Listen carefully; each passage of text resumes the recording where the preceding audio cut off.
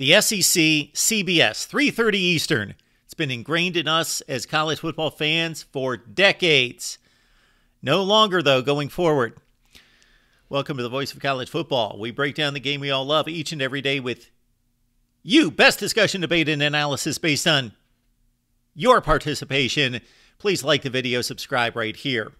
All right, let's break it down for 2022. We continue our series. Check out the other videos. They are down in the comments section. We have analyzed all 5 conferences and their TV ratings performance for 2022. We put it all together, and now we are taking your requests. We've looked at the noon Eastern time window. Check out the video just released, and now 3:30 Eastern. I had to get used to 2:30 Central Time for about 7 years when I covered the SEC, and everybody said 2:30, 2:30, 2:30. But yeah, 3:30 Eastern. Let's check it out and see what the numbers say about the 2022 season and the expected dominance of CBS in the SEC. Well, CBS actually gets into the fray a little bit later in the season, but not right out of the gate. Look at the Week 1 results. Georgia-Oregon, the most highly watched game at the 3:30 window in Week 1, the third highest rated game of the week. Cincinnati-Arkansas, also a top 10 game with almost 3 million viewers. And then you see, again, early in the season, before the networks and the conferences get locked into their conference agreements, you see a lot of oddball kind of matchups at different times. And there you see CBS doing a 3:30 window there in Week 1 with Arizona taking on San Diego State with less than 1 million viewers and just barely into the top 20 for that particular week. Let's move on to Week 2. Pitt, Tennessee got together on ABC, and that was the highest ranked college football game of the window, and number 2 for the entire week, all time zones put together. Wisconsin-Washington State on Fox did almost 4 million views, and it was the 4th highest rated game of the week. And then you see on down the line, Marshall upsetting Notre Dame on NBC, drew 2.5 million viewers. You don't typically see almost 2 million viewers for a game on ESPN2, but Texas A&M, upset by App State, drew in a top 10 rating for the week. Let's go to Week 3, and here's the first SEC game on CBS, and it involves the Big Ten. You put the Big Ten and the SEC on the same field, even when the teams are not the best, 5-7 Auburn, and you're going to get the top-rated game of the week. And it was the only game played in the regular season between the 2 most popular conferences in college football. Notre Dame with a scare against Cal on NBC again with about 3 million views, and the 7th highest rated game of the week and the 2nd highest in the window as we move it back to 2:30. So we include the Notre Dame 2:30 Eastern Time kickoffs in this comparison of midday games. BYU and Oregon on Fox did 2.5 million views as well. Week 4 and now CBS and the SEC take over. Tennessee, Florida, good football game and the number 1 rated game, not just at 3:30, but for the entire week of college football at 5.5 million viewers. North Carolina, Notre Dame did well on ABC at the same time. And then you've got Texas and Texas Tech on ESPN. Typically, we're going to see CBS, and if anyone challenges CBS at this time slot, it's going to be ABC, and then you're going to see ESPN. And for the Fox window, that's usually a 4 Eastern time start. It's Oregon, Washington State in Week 4 with 2.27 million views, and those are the 4 games that ranked in the top 10 in college football with all time zones taken into consideration. Week 5, it's once again the SEC and CBS at 5.8 million views. Arkansas and Bama, the number 1 rated game of the week. So we think of the primetime game being the highest rated, most popular game, the best matchup, but as we go through noon, 3:30, we're not seeing that necessarily. ABC showed Florida State and Wake Forest as a top 10 game, and also Oklahoma State and Baylor with 2.4 million views. Interesting to note, the highest rated game on the Big Ten Network the entire season was a blowout. Ohio State and Rutgers. The Big Ten Network had far better games than this, but this was the highest rated, 1.79 million, and it's the only game for BTN that ranked in the top 10 for any particular week in college football. And there were also 2 other Big Ten games being played at the same time on more prominent networks, ESPN with Penn State Northwestern and Maryland Michigan State playing on FS1 with smaller audiences. In Week 6, the CBS game of Georgia-Auburn did well at 4.24 million. It was the third highest rated game of the week, but look at that. Ohio State, Michigan State, not even a close game at 49-20. Buckeyes won it, 4.4 million views. So the number one rated game in this time slot this week went to ABC, and the number two rated game of the week, and it shouldn't be surprising when CBS and the SEC loses in a particular week, it goes to the Big Ten, and it goes to Ohio State, and it goes to ABC. In Week 7, one of the most highly anticipated games and one of the best games of the year, Tennessee and Bama on CBS did 3. Week 7 brought us one of the most highly anticipated games, and of course Tennessee breaking a long losing streak to Bama. Undefeated matchup on the Tennessee side here, and just a tremendous football game that went down to the last second, 52-49. And yes, 11.5 million people watched it. It was the number one rated game of the week by far. Other games in the time window that did well. Michigan State, Wisconsin. Consider this. Michigan State, Wisconsin, both were not good teams last year. But this, again, is the Big Ten on Fox doing a better number by 300,000 folks than TCU, an undefeated TCU team, and at the time, Oklahoma State challenging for the Big 12 on ABC. Arkansas, BYU also with over 1 million views and ranked 13th in Week 7.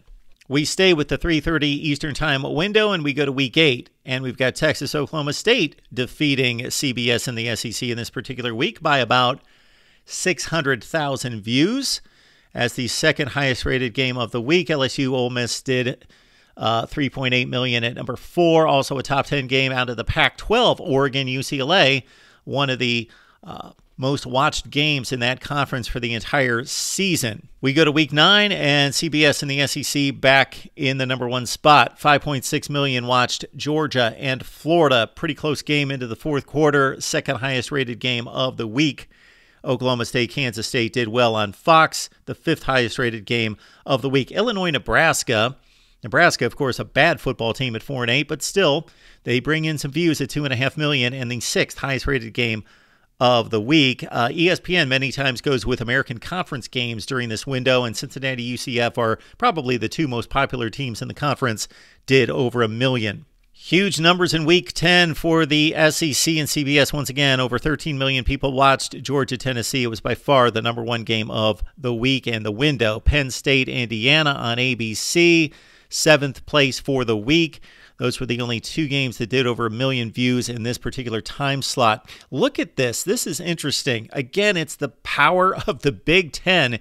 You've got the Big Ten Network doing almost the number with Michigan State, Illinois. Illinois, a good team last year. They were contending for the West, but Michigan State had a bad year. They only won 5 games. Oregon, Colorado. I know it's a bad matchup, but still, it's Oregon, it's Pac-12, and it's on ESPN, which blows away BTN in almost any other situation, but only did about 30,000 more views and was only 1 spot ahead. Again, it shows that people watch Big Ten football. Let's go to Week 11, and CBS and the SEC back on top. Bama, Ole Miss, 8.7 million views. That was the top-rated game of the week. We see this time and time again. It'll be interesting to see once we get to the primetime window how those games stack up. Michigan, Nebraska, not a good game. Third most watched game of the week, though, at 3.8 million. Another Big Ten game on Fox at the same time. Penn State and Maryland was the 10th most watched game of the week. Clemson, Louisville, Iowa, Wisconsin. Also note here that with all those other viewers watching Big Ten games, that the Iowa-Wisconsin game, an important game, but still Clemson-Louisville and Clemson on its way to another ACC championship, that the Big Ten game did almost as well on FS1 as the ESPN game involving Clemson and Louisville. As we noted earlier, ABC, typically the one network at this time slot that can challenge CBS and the SEC, and there you got it. The Big Ten matchup between Ohio State and Maryland, a really good game. 6.6 million watched it. That was the number 1 rated game of the week. Georgia, Kentucky was in the top 5, kind of a plodding 16-6 game. Still 4.5 million watched it. Minnesota, Iowa, important game in the Big Ten Western Division on Fox, did 2.5 million.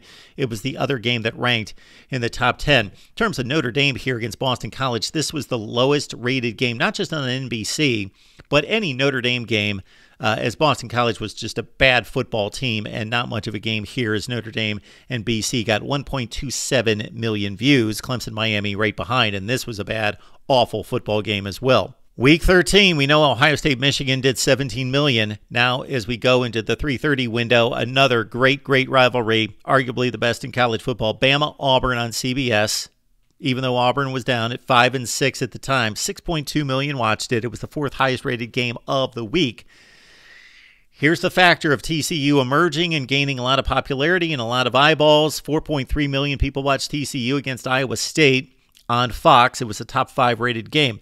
Now, many of these other games you're going to see here were on Friday. So a lot of teams get some exposure on Friday that they would not get on Saturday, and you see more higher rated games and more viewership because it's spread over 2 games, and so over 2 days, and people are watching football on both days. So North Carolina and North Carolina State did well on ABC, and at the same time slot, the next day, Oregon State did just as well. Arkansas, Mizzou on CBS, 3.2 million. UCLA, Cal, and despite, again, not being great teams, and Cal, a really bad football team, but still 3.2 million watched it because it was on Friday, and it did not have competition. FS1's #1 rated game all season on that network was Penn State and Michigan State. Even though they had all that competition, they had 2 million people watching that game with the Nittany Lions and Sparty at the same time as Minnesota taking on Wisconsin on ESPN. In Nebraska, Iowa, that was a Friday game, of course, as the Hawkeyes were vying for a Big Ten Western Division. It did almost 1.5 million on the Big Ten Network. So those are the numbers week to week in regards to the matchups and the number of views and where it placed in the top 10 or the top 20 in all of college football for that particular weekend. Now we dive into the various angles to try to break it down to give you some perspective on what it all means. The #1 game in the 3:30 time slot went to CBS 8 times out of 13 weeks. The other 5 went to ABC. Most of those were Big Ten games, if not all of them. I think one was a Big 12 game. And then if we look at the top 10 games, okay, these are games that were played at 3:30 Eastern Time, but placed in the top 10 for the entire day, entire weekend. ABC actually eclipsed CBS 13 times in having top 10 games. CBS at 11, Fox at 11, and then you see ESPN chiming in. ESPN2 had a top 10 game, and NBC, of course, with Notre Dame. And there you see the oddball in the bunch with the Big Ten Network and Ohio State Rutgers, a top 10 game for that particular week. Now, if we add up all the viewership for those particular networks for the entire season, let's see how that shakes out. ABC broadcast 14 games at 3:30 Eastern with over 51 million views. CBS had a little bit better average with 51 million views on only 13 games. Fox, 13 games, 36 million. ESPN, just over 1 million views per game at the 3:30 time frame. At 12 games, 15 million. And then you see the other networks and how that breaks down. And because of other sports obligations on ESPN2 and so forth, they didn't always broadcast college football at 3:30 Eastern. So we will now show you the averages, with CBS now taking the top spot slightly over ABC, Fox a clear number 3, and then ESPN from there, and the other networks on down the line. We also want to note here that if we take out the 2 games that were played at 3:30 Eastern Time on CBS the first 2 weeks of the season that did not include the SEC, that if we just take the SEC-CBS combination, well, it bolsters that audience considerably per game. The #1 game of the week during the 3:30 time frame involved 17 SEC teams. That, of course, on CBS. The Big Ten placed 5 teams there, the Big 12 2, and there you see the Pac-12 one time. That was Oregon in week 1 against Georgia, and the ACC also had 1 team in a top #1 game of the week. Now, if we break it down to the top 10, then you see more of an even distribution because the SEC and CBS largely dominated 8 out of 13 weeks with ABC chiming in well. But the ABC push was mainly bolstered by the Big Ten, as the SEC placed 27 teams in those time slots among the top 10 games, the Big Ten 22, and then it drops off considerably from there, although the Pac-12 did pretty well with 14 teams playing in top 10 games. Now, if we go to just conference-only games, so knock out the non-conference games because we don't always know who was the team that drew in the audience, but we know from conference games that we can draw an apples-to-apples comparison here. The SEC in 11 games had 72.4 million viewers. We know from our earlier video at noon that the Big Ten does rather well at 3:30 Eastern Time, but not as well as the SEC because the Big Ten best game is typically at noon. So 15 outings for the Big Ten with 35 million views. Now, and that number for the Big Ten is without the Big Ten Network because the Big Ten Network weights down the averages for the Big Ten, just like the SEC Network and the ACC Network would for those conferences as well. Actually, the Big Ten had 30 games during this window, including the Big Ten Network with over 47 million views. Then you see the other networks chiming in. The ACC only had 4 conference games during the 3:30 window, and I got to think that that really hurt the ACC overall, and they averaged over 2 million views per game, as did the Pac-12. Now, what networks are showing what conferences during this midday time window? Well, we know that Fox is prioritizing the Big Ten for the noon window, but then at the 3:30 or 4 o'clock window, a lot of Pac-12 games. The Big Ten does get a number of games there as well as the Big 12 did as well, with 7 teams appearing. And then the Conference USA and BYU designations there are just because they play teams from those 3 conferences. For ABC, they showed a lot of Big Ten football, and they had a lot of great results with Michigan, Illinois, Ohio State, Maryland, Ohio State, Michigan State. The SEC showed up not as a particular one game versus SEC teams, but SEC teams playing other conferences. So that's accounts for the 3 appearances by the SEC on ABC. There you see the ACC with the likes of Florida State, Wake, Clemson, Wake showed up on ABC a number of times as well. CBS, of course, showed the SEC. That's what they show. The Pac-12 only showed up because there were early season out-of-conference games there, and the same thing with the Big 12. And the same thing there with the Big Ten. That was that Auburn-Penn State matchup. And, of course, CBS's secondary conference has been the Mountain West Conference, and usually those games are on CBS Sportsnet. For ESPN, they're all over the map, of course. They're showing the Big Ten, the ACC, the Big 12.